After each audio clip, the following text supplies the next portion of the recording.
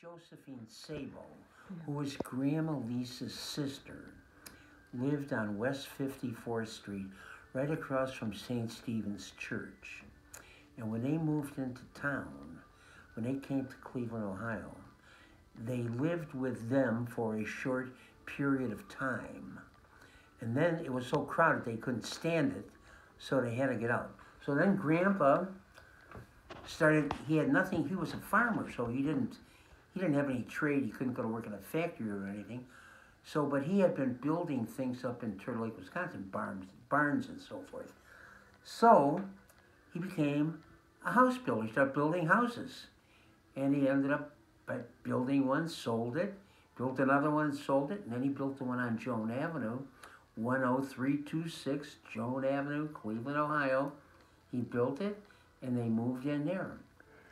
But that means they must have lived with Grandma's sister quite a while. They did, for some period of time. It must have been more than months. It must have been a couple of years or something, huh? I don't know. I wasn't around then, so I really don't know. But I know they did live with them, and yeah, they lived, either they lived right with them or they lived very close to them. I don't know if they lived in the same house or not. Probably not. I wondered how they children. I don't think they could have lived in the same house. I wondered how they moved up here, because they didn't have like moving vans and stuff back then, right? How did they move all that furniture and stuff?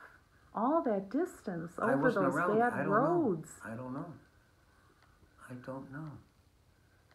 Maybe they just sold it up there and bought stuff here when they got here with the money, because it's cheaper than moving it all. Possible. Mm-hmm. And if it hadn't been for that diphtheria killing those two children, everybody would still be in Turtle Lake, Wisconsin. Nobody would have ever left. And my dad would have been born there. That's right. That's right. And I wouldn't be who I am, and you wouldn't be who you are.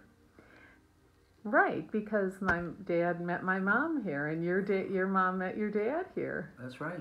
We wouldn't exist. It's not like we'd be up in Turtle Lake. You wouldn't exist in your present form. Yes. Yeah, who knows what. An alternate life, wouldn't that be nice to see what the hell would have happened?